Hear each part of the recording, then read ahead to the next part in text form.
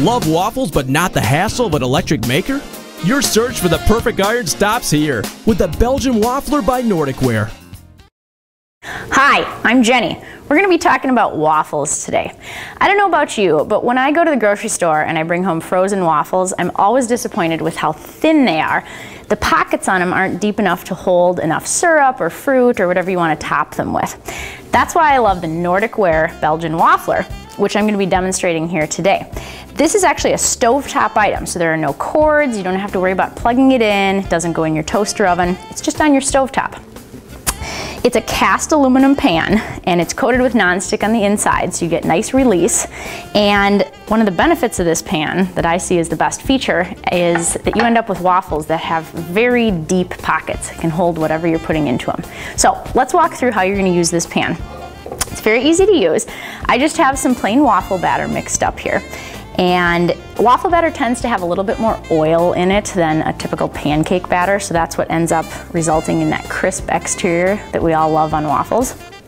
We have preheated this over about medium heat on the stove, probably 2 to 3 minutes per side, and we've rotated it halfway through to make sure that both halves are equally hot.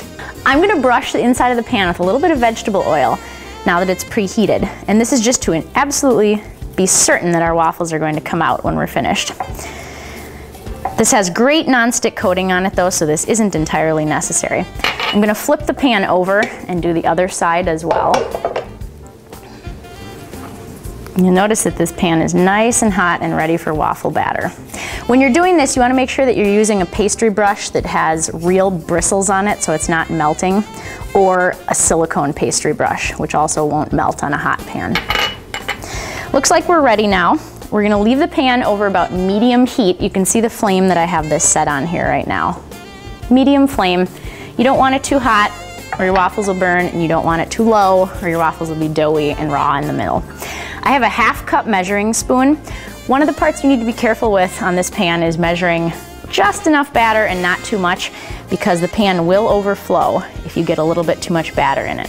I'm just adding the batter to the center of the pan here, and when we close the lid, it's actually going to spread out to the corners of the pan.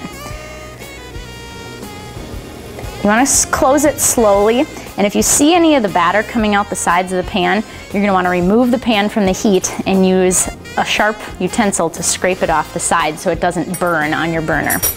So we're going to let this cook here now for about 2 minutes per side. It's going to turn a nice golden brown because of the heat that we have in the pan and the nice cast aluminum construction.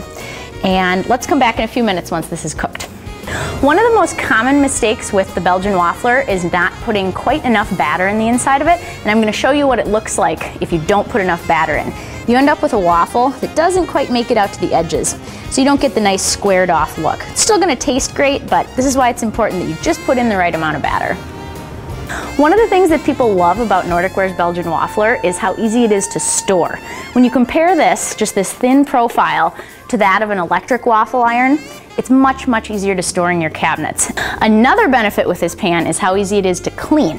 Now, if you think about an electric waffle iron, you can't submerge that in water. So when you have caked on waffle batter and it's really in desperate need of cleaning, you can't put it in water. But the Nordicware pan can go right into a hot, soapy dish sink and be washed. That's a lot easier for your cleanup. All right, I think it's been enough time. Let's check on our waffle. You want to make sure you don't open it prematurely because it'll pull the waffle apart, but I know that this one has been on here long enough and it's been flipped sufficiently. This one looks like it's great. Now you see how deep the pockets are on each of these waffles? These are almost an entire inch deep.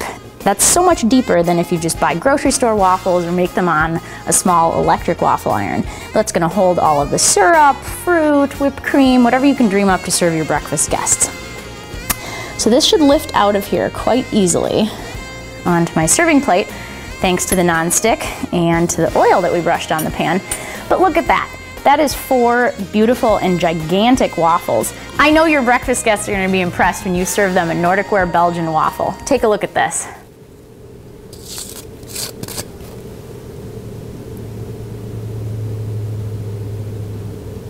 To learn more about the Belgian Waffler, visit our website at Nordicware.com. Nordicware, the leader in quality and innovative kitchenware products for over 65 years, made in the USA.